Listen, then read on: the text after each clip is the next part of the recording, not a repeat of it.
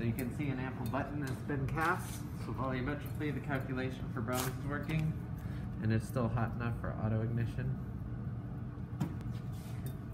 So once that cools down, we'll quench it.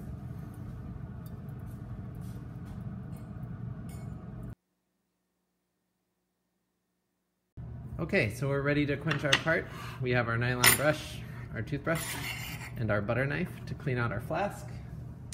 And our flask is now a dull black. So we're gonna quench it under the water sideways fully to make sure that that water or that plaster violently erupts in a pyroclastic cloud of debris, but we don't want to breathe any of that, so it must go all the way under. And this will boil the plaster out of your part, saving you a whole bunch of time chipping through the plaster to get to your final part.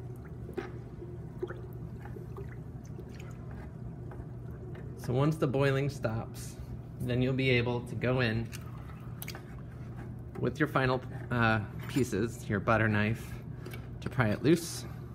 So we'll just reach in, and there is our cast part. We're going to set that aside, grab our flask, and use the butter knife to scrape out any remaining plaster.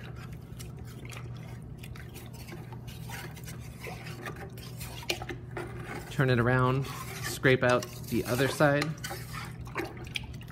Rinse off your knife, wipe it on the edge of the bucket, and then use the nylon brush to scrub off any remaining debris from the interior before you grab your part. Okay, so there's our clean flask, and then we have our printed part. You can scrub that with the nylon brush, and then when you get most of the details out, you can switch to the toothbrush.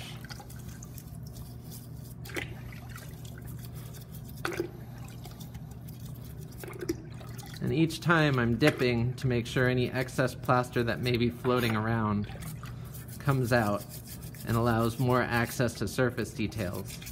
So it's a dip and a swishing motion to get most of that remaining plaster out very quickly without a lot of work. And then for really high details, it's good to come back with a small needle tool or a dental pick if you have one, to make sure that all these subtleties in the printed part get cleared. So I'm going to switch to time lapse for that, and we'll do the rest.